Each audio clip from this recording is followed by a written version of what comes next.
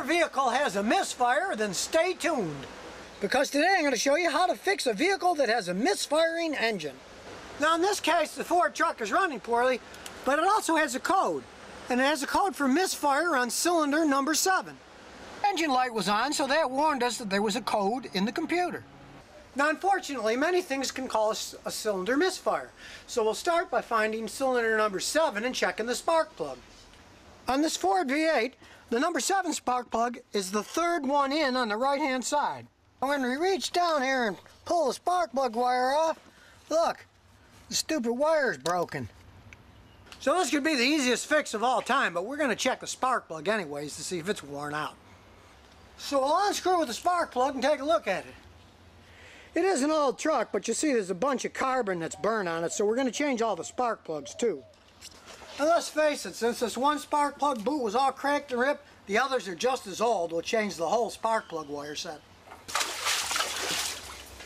Now as you can see, I've just had a thunderstorm, so filming was interrupted for a little while, but now we'll go back to fixing the truck.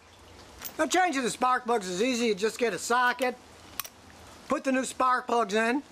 First you want to twist them in hand tight so they're somewhat snug. Then you finish up by making them nice and tight with a ratchet, turning them until they don't move anymore. Just pull up so they're nice and tight. If you notice, when you buy good new spark plug wires, they come with a little package of silicone grease. And you put a little bit of that grease on the end that plugs into the ignition coil, and also a little bit inside the spark plug boot, so where it goes on the spark plug, the metal gets good contact.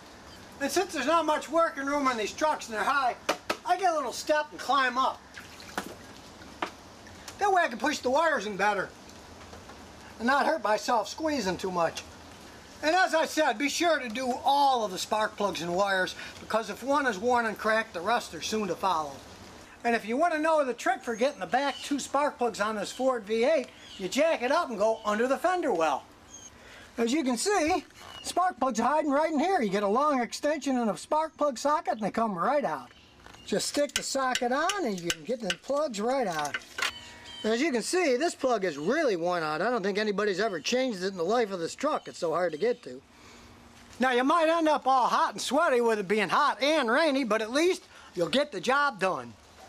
And now comes a moment of truth. Will it start? Well, it's humming like a top now. We got it done. And remember, if you've got any car questions, just visit ScottyKilmer.com. And I'll answer them as soon as I get done with this '52 Ford.